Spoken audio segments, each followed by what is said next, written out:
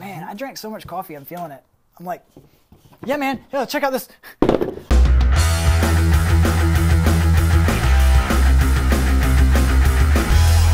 Hi, my name is Nathan. Hey, and I'm Doug. And this is BudK by request. This show is made up by you, and it is growing, guys, because last week we had a great show about myths and superstitions on knives. You guys commented out the wazoo. I mean, I love seeing all the comments flowing in. The conversations were great.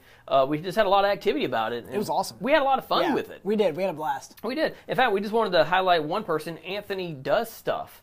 He actually had a really interesting question about our demos. Like, have we ever broken a knife during a demo? Yeah, that's actually a really good question. And the truth is, honestly, yeah, we break knives during demos all the time, but that's because part of our role here is not just to make product videos, we're also quality control. Right. So we will push the knives intentionally and abuse them beyond what they're made to handle to see where the breaking point is. Right. We want to make sure that what we're saying, it's almost like the final gap. These things have been tested already once, and we're sort of like the second time that these things are running through. We want to show and prove that what we're saying on these knives is actually accurate. That's basically a really great question. Anthony Stuff here's your picture here. He can win either the fixed blade or the folder. It's sort of his choice. And it's ironic because that's what we're talking about today. That's today. right, exactly. You know, today's topic, we wanted to have a conversation about which is better for an EDC, an everyday carry, a fixed blade knife or a folding knife. So I think maybe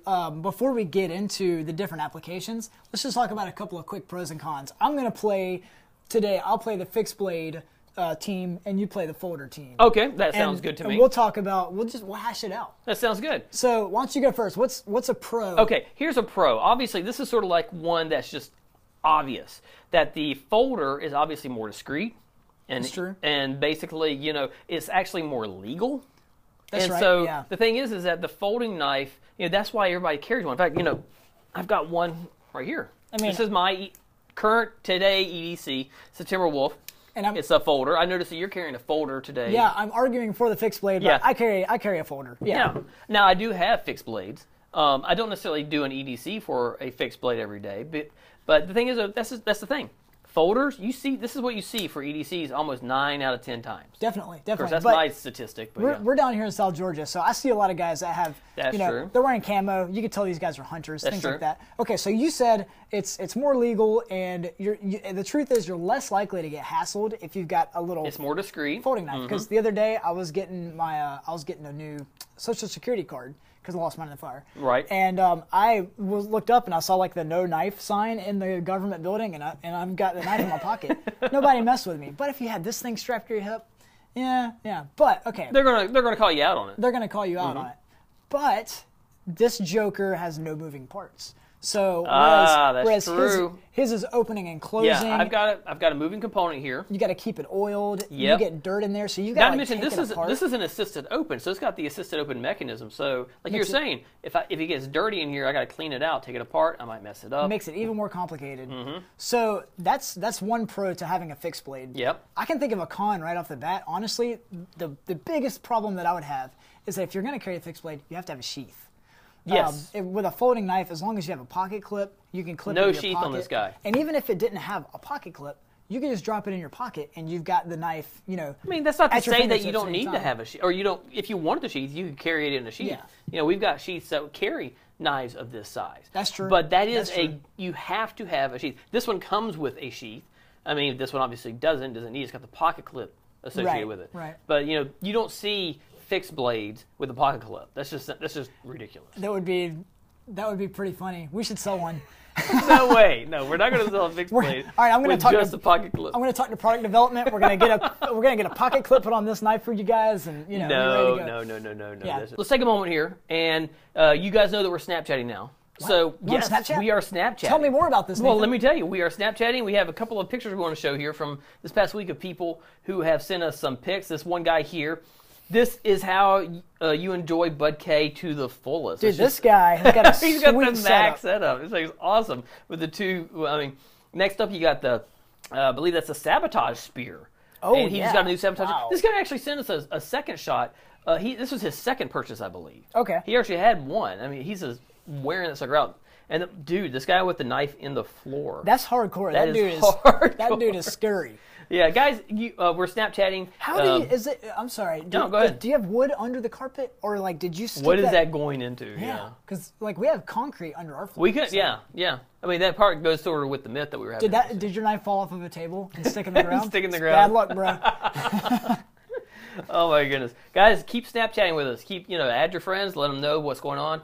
We just did a Snapchat right before the show. We try to do it throughout the week. So if you want to see what our week is like, Snapchat's the way to go. Yeah, if you want to see what's going on at BudK on a day-to-day basis, we're going to be sharing that. And speaking of share, if you want to win a Shameless Plug, the best way to do is to talk to us. Share, like, comment. These are the top people who will win Shameless Plug. Hey, a good benefit to being our friend is you get free stuff. You get free stuff. Yeah, exactly. So, definitely. Now, okay, here's a con for the folder, though. This folder can nowhere near handle the amount of stuff that fixed blade can handle. This thing is a beast, and it's full tang. You see, I mean, what is that? Maybe like an eighth of an inch Maybe thick? a quarter of an inch, to be honest. That's huge. Quarter of an inch, and it goes, the full length. So you're going to have the metal itself fail for this to break. Right, and this thing here, we obviously have a breaking point where it opens and closes.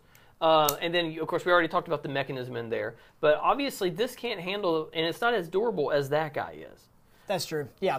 You know what? And something else about a fixed blade knife. Nathan mentioned this earlier today.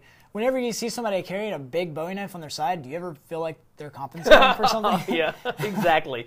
You got to kind of question that. I mean, but the thing is, though, the people who do typically tend to carry fixed blades have a specific reason to carry it. And a that's hunter, the thing. a fisherman. Yeah. And it's also usually a specific type of fixed blade. See, and this is our conclusion. I think I speak for both of us when I say that really there's no right or wrong answer to this. It really just depends on what your application is. Well, application is very subjective. You might just like to carry a fixed blade knife around. Maybe you would rather not have a gun and have the responsibility that comes with that. Instead, you'd like to have just a big fixed blade knife. The interesting aspect is researching for today's show, I actually read how a lot of people would probably prefer to carry a fixed blade around, but because of the fact they might get called out on it, because of the fact that it might actually be illegal wherever they are at, they don't.